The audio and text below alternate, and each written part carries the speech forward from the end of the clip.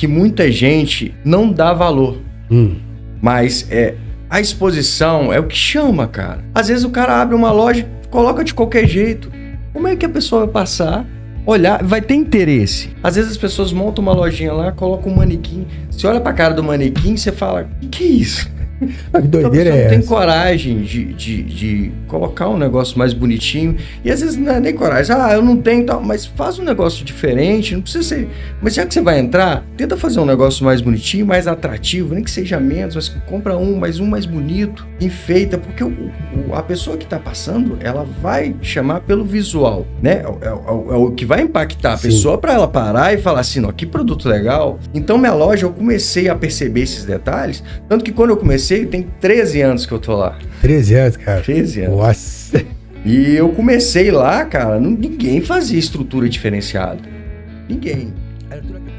O que ela vendeu, eu comecei a fazer a conta, falei, peraí, eu CLT, eu tava ganhando isso. Eu entreguei pra ela, fui lá pra casa assistir televisão. Deu mais? Tira a cara de pau, velho. Eu não sabe vender, mano. Você vai vender isso aqui pra mim? É o seguinte, você vai vender...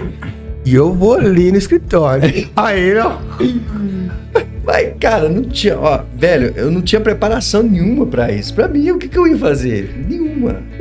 Vambora. Mas virou, tá bom. Não, e aí começou a virar. E aí eu comecei a empenhar também. Eu falei, eu comecei a ir lá em Nova Serrana e tal. Aí eu pulei, meu pai falou, vai grana aí, cara, dá uma lojinha. Você precisa, meu filho. Meu pai nunca... Cara, meu pai, se eu chegava pra ele, falava, eu explicava pra ele a ideia, eu falei, você pode fazer, meu filho. Ele sempre me deu apoio. Cara, meus pais são sensacionais, velho. Eu babo ovo mesmo. E ele me emprestou. Aí eu acho que Deus começou a agir na minha vida, cara. Deus tem um propósito pra mim e algumas coisas aconteceram que era a mão dele, cara. Mas uma coisa que eu gosto em mim é que eu não parei pra reclamar. Sempre falei, o que eu posso fazer pra melhorar? O que eu posso fazer pra melhorar? E aí, desde então, eu comecei a reparar uma coisa.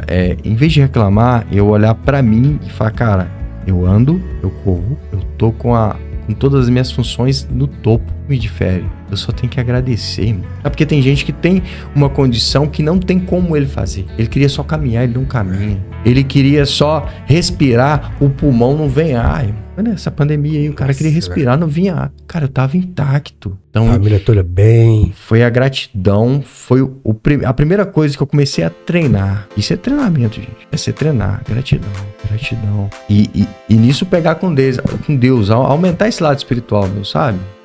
Agradecer a Deus. Você era um cara espiritual antes? Não. Não? Não. Eu sempre acreditei em Deus, mas sim. É Deus lá. Acreditado no produto. Eu tinha desacreditado. Então, que negócio que eu falo de novo, gente, é por dentro, cara. Você tem que tratar por dentro. Você descobriu ali o seu propósito, o que você gosta, vai fundo. Mas trata por dentro. E senão não vai. E é reflexo. O que vai acontecendo por fora é reflexo do que tá por dentro. E aí, cara, comecei e a Marilé falava, não, o cinto, cara. Vai no cinto, eu acredito no cinto. E ela sempre me dando aquela força. Minha mãe falou assim, ó, você vai ganhar dinheiro de novo com o cinto. Falou, olhando minha cara, apontando o dedo pra mim. Eu mesmo ficava assim. Você é doido pra não ser, você fala, não, cara, velho. E outra, eu tentei fazer... saber que eu sei que dá dinheiro, né? Mas nesse meio tempo que eu não falei, que eu tinha fechado a loja, como último tiro, eu abri uma lanchonete. Caramba. Outra coisa que eu falo, mano. Lanchonete, pô? Atrás de grana. Eu falei assim, não, porque se eu abrir essa lanchonete, eu vou fazer grana de novo e volto pro projeto do cinto. Mas é errado. Nem nada. E começou a continha de padaria, filho. E o empresário hoje é isso aí. A maioria das pessoas que cresce hoje, que começa a montar um negócio, o que caiu lá da empresa é meu. Não é, velho? Tem um prolabore, não tem nada, cara. É meu. Pera aí. A loja tá sobrando 100 mil, pô, rola um carro de 80. E aí o cara fala assim, não, eu vou colocar porque vai entrar de novo. Cara, eu conheço muita gente que faz isso. É ver o montante como... Eu como dele. O problema é o cara vai achar assim, não, esse mês caiu, o mês que vem tem mais. É como o carro de 80, mas daqui um ano o carro já não vale 80, já é 60. Depreciou. Só que ele já trocou também, aí vai virando uma bola de neve, cara. E aí pros outros, pô, o cara tá bem, tá cheio de conta, velho. Tá vendendo meu dinheiro, vai pra pagar o luxo dele. Cara, eu conheço muitos lojistas aqui em BH e não sei nem falar quais são, também parar com o que você era. Você começa a olhar pro vizinho, acabou. Aí você quebrou, cara? Quebrei. Não, mas quebrou mesmo? Tipo assim, existe quebrar assim. Assim, Me fala um pouco da sua quebradeira, como é que foi então? Então foi assim, tudo dando certo, as coisas acontecendo e, né, aí outra coisa que deixa eu influenciar, uma das coisas que aconteceram, que assim, eu tava na feira, tô até hoje, mas tava na feira e queria que ter uma loja maior, mas não pra trazer a empresa pra outro patamar, mas pra mostrar pros outros que eu tava bem. Nossa. Você entendeu? Entendi. Então, agora eu entendi o ego, então. Você viu? Não é pra mim, vou fazer um planejamento pra minha empresa crescer. Que é hoje o pensamento que eu tenho. Não, eu queria ter uma loja, falar, ó, o Fábio é dono da loja, tal. E aí você chegava lá, e aí, gente, tudo bem? O ego, né? Ponto certo, segurança eletrônica. Gente, se você quer colocar aquela câmera, portão eletrônico, hoje em dia tá usando muito telhado também, cara. Tipo, você tem uma varanda na sua casa e você vai e coloca no telhado, você aperta o controle do telhado, abre, você tem isso também lá? Tem, cara, tem tudo, muito bacana. Tá precisando olhar só pra casa. Cara, muito bacana. E o melhor de tudo, gente, a pior coisa é quando o cara vai lá, isso acontece. Instala um portão pra você, o motor dá problema, aí você chama o cara e fala assim, agora eu tô muito agarrado. Eles não, eles têm uma equipe, gente, que eu vou falar com você, eu já vi a equipe saindo 3 horas da manhã, porque o cara chegou em casa, o portão deu pau, saiu um motoqueiro, foi lá e arrumou o portão pro cara. Então, ponto certo, segurança eletrônica aí. O melhor, @ponto certo, segurança eletrônica. Pode chamar lá, fala que você viu esse anúncio aqui no Detox Podcast, que ele vai te dar um descontinho bem bacana lá. E o orçamento é sem compromisso.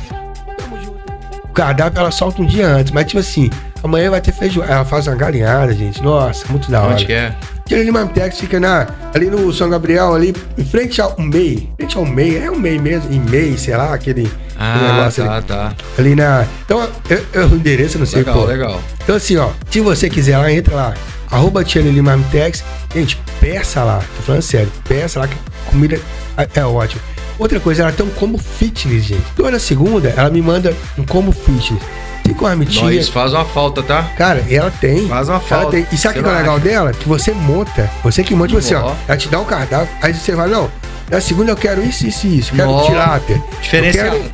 Carne de... Só não vai carne de boi, gente. Diferenciado, tá? Mas é porco, frango e peixe.